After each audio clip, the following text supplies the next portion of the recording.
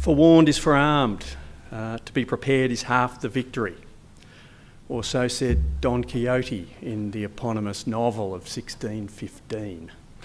The Bureau of Meteorology has for 100 years been in the business of helping Australians prepare plans and responses to weather and climate. And I guess we've seen that as doing our bit to pave our half of that path to victory. Increasingly, we're interested in seeing how we can share in paving that whole path to victory. So please let me explain. The Bureau has 4 major classes of products and service. I'll just quickly whip you through those. So the first of those is historical. Basically, if it's recorded or forecast, it's summarised and kept so that you can access it. So there's an enormous repository of data and insight that's critical for understanding the past, and that's essential to developing strategies for managing the future, particularly risk, including things like insurance products that we heard about earlier today. A second class of products and service that the Bureau offers is what we call nowcasts. So an enormous amount of data that's produced every second and updated and made available in roughly 10-minute increments. And that enables tactical responses to things like taking in $100 worth of washing before it gets wet, to the application of tens of thousands of dollars worth of chemicals or harvesting of millions of dollars worth of crops.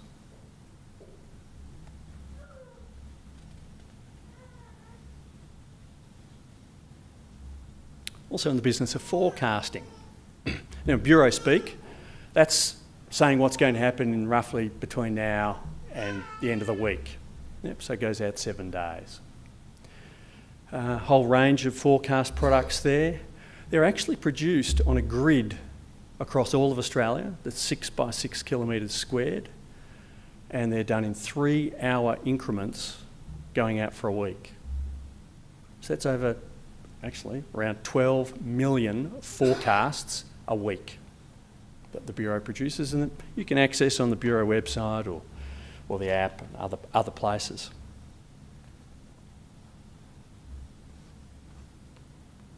The Bureau also offers outlook products, or things that look from a month to 3 months out.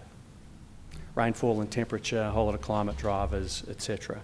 So it's all about peering into the fog of the future to help people narrow the range of possibilities with which they might have to deal.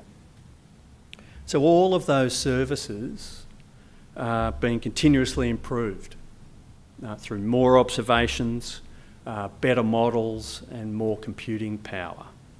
And that means that information about the past, the present and the future is actually being made available in much more spatially and temporally resolved manner.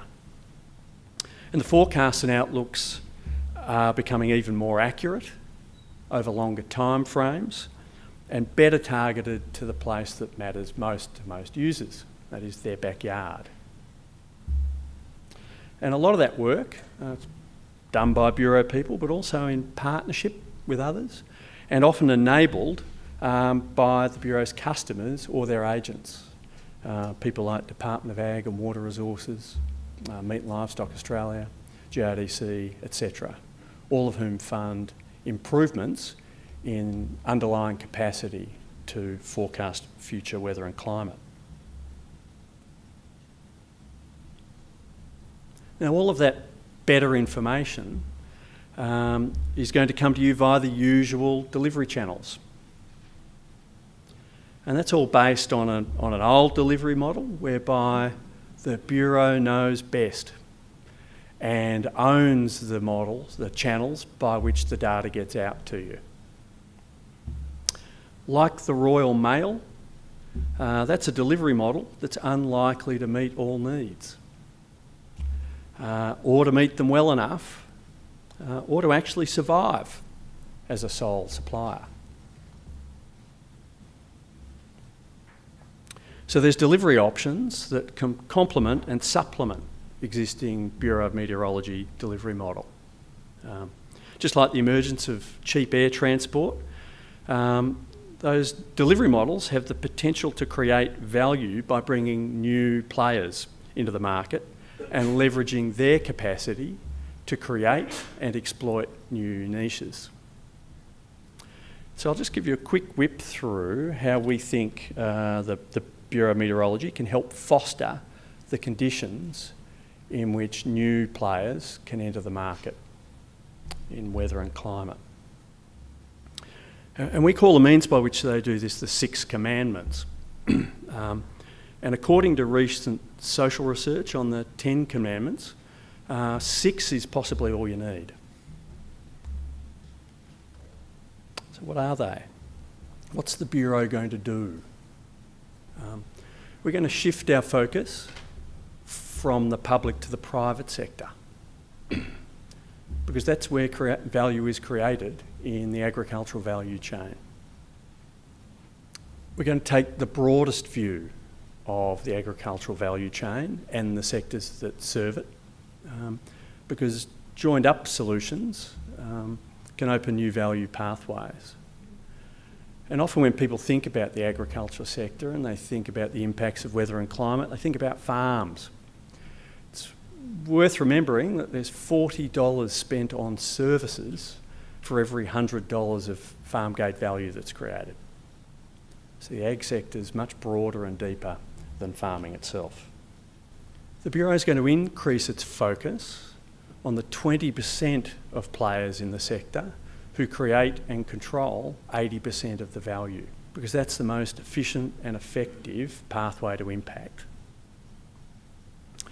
Don't get the idea that we're going to ignore the 80% of players who create 20% of value. They'll retain undiminished access to the continually improving public offer of the Bureau and others.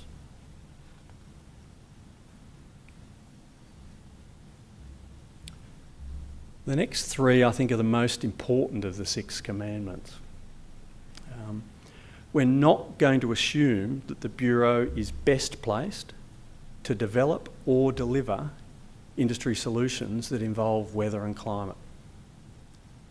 Because we recognise that we're a minority player in the vast agricultural knowledge ecosystem in Australia.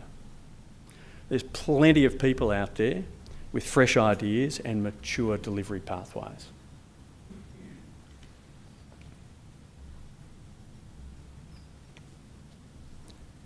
In accordance with that, the Bureau is going to actively seek partners to add value to existing and new Bureau products and services.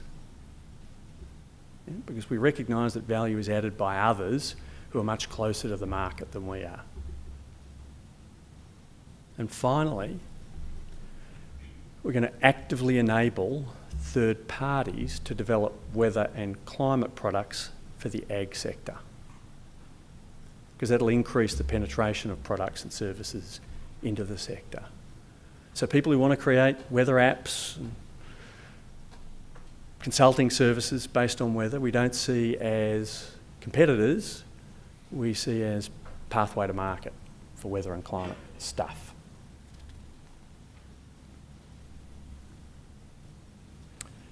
And just to reassure you, this isn't some thought bubble that's popped into my head. This is actually a deep part of the Bureau of Meteorology's strategy,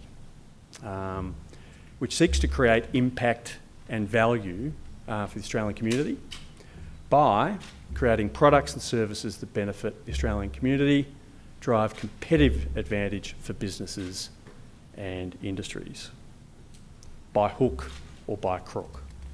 So it's our job to help you do yours, not our job to replace what you do. So thank you.